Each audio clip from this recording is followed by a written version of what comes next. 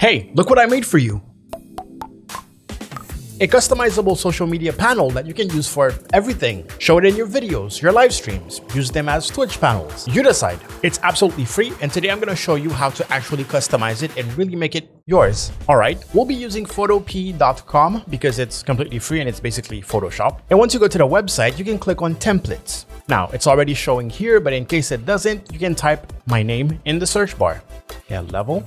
And it's called Gloss. Click on it once, make sure it's the right one, click on it twice, and boom, there you have it. So by default, it's set for the YouTube thing, and I want you to pay attention to the layers list. Now, let me quickly tell you what's what. So top left, you're gonna have your basic options like file, export as PNG, very important one to save them, or edit, free transform. We will see that in a minute. Then on the left side, we will have our tools, and on the right side, we will have our layers. Now, I color coded them so you can see which ones were important. The red one is going to be the text, so that's where you usually want to go ahead and put your name in. There we go. So that folder icon means this is a group, and that little arrow means that you can expand that group and actually find the actual text. I can turn it off, I can turn it on, and if I want to modify it, all I have to do is click on the icon right next to the name. So the T, that's the icon, double click on that, and you see it has this selected. So now you can type whatever you want. All right, let's go back to the layers list,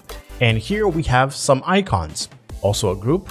Let me collapse the text, and you'll see that I have a couple of icons in there. But if you find your own icons for some obscure platform and you have the transparent image for that logo, all you have to do is drag it in there and then size it and place it. It will automatically give it the right color. So it'll make it white and it will give it the same effect with the drop shadow and everything. I'll show you that in a little bit. Okay, so in order to switch the logos, all you have to do is basically turn the YouTube off, and let's go with Twitch. And you'll see that now we have the Twitch logo, but the color doesn't match. What do? Let's go back to the layers list, and we'll see that there is one single layer that is not a group. That's called color. And in order to change the color, we need to double click on the icon next to the name, double click on it, and you will see a color picker will pop up. From there, give it the appropriate color you want. Now, the color works in a specific way. If you drag it to high, it might be a little too bright. So you want to find the sweet spot. If you want your whole thing to be a little darker, you can also do that. And if you want the whole thing to be black and white, you want to go in the gray values and then drag it down until you're satisfied with the brightness. Okay. So for X, for example, this would be our color. For Twitch, you might go with this. For IG, we would probably go with an orange. And for TikTok, we can either go with the magenta like that, bring it down. So basically the steps are as follows. Just turn on the icon that you want, bring up the text, double click on the T, type your name in that thing. And once you're done, go to File, Export as PNG, and then just save it. Just like that. Now we talked about custom icons. Let's say that you want some platform that I didn't include. You go to Google and you find this, and it's transparent. What you could do is right click on it, copy image, go back to Photop, make sure you have the icons here, folder selected. All right. And then press Control V, or, go to edit, paste. It's the same thing, Control V. Now we have the logo, but of course it's super huge. Remember when I said edit transform? Go back to edit, go to free transform, and basically from there you can find where you can transform it. Or up top here, you also have some information where you can just be like, you know what, set it to 10% of its original height and width. There we go. And you can see it brought it down here. I can just drag, bring it there. And now I can drag the corners to actually make it fit. Just like that. We're going to turn off the TikTok one, of course. And then you just choose the color you feel matches with it. Now remember, change the color. You double click on the icon next to the name of the layer, the color layer, and find a suitable color. Just like that. And you just made your own custom one. And that's pretty much all. Once you're done, you're going to have your individual panels. You can do whatever you want with them. But also, if you want to put them all together, like in a line, you could probably do this in Photop. Let me go to File, New. Top right here, I'm going to go 1080p, so 1920 by 1080. And directly from this window, I can bring in all of those. I'm holding Shift. I'm holding Control. Boom, boom, boom. You can see it populated the layers.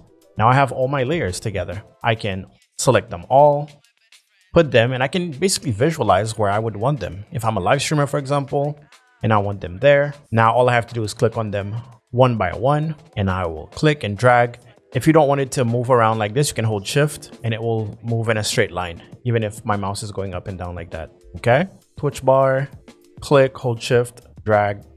TikTok bar, click, hold shift, drag. Instagram bar, click, hold shift, drag. If I want to edit them all together, for example, if this is too big, I can select the one at the bottom, hold shift, select the one at the top. And now I can edit, free transform, or as you can see here, the shortcut for that is Alt Control T. I'm gonna press that.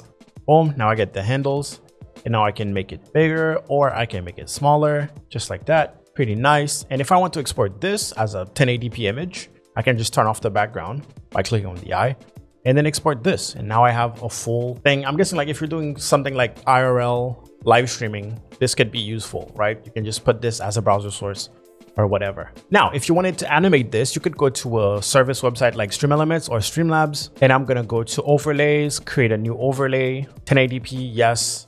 And I'm going to add a new widget, and that widget will be an asset rotator slideshow.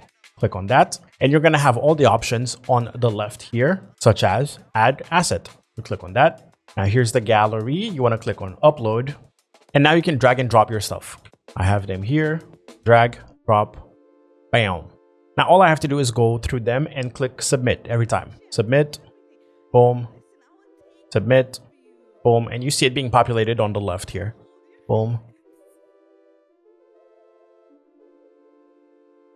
Boom. Here I can put the image, so the delay in between each image. Iteration pause is basically how long you want it to stop for before it starts over again. So if you want like if you want it to pop up from time to time and not always, you can do it. As you can see now, nothing, and then it will start over again after 5 seconds. Okay. And then the image duration, show images for, I'm gonna put that at 2 seconds. You can see the animation is pretty fast. And the delay is actually the time in between images. I don't want that at all. So they fade into each other here, but we can also change the animation settings. So if we don't want them to fade, we can go ahead and pick different animations.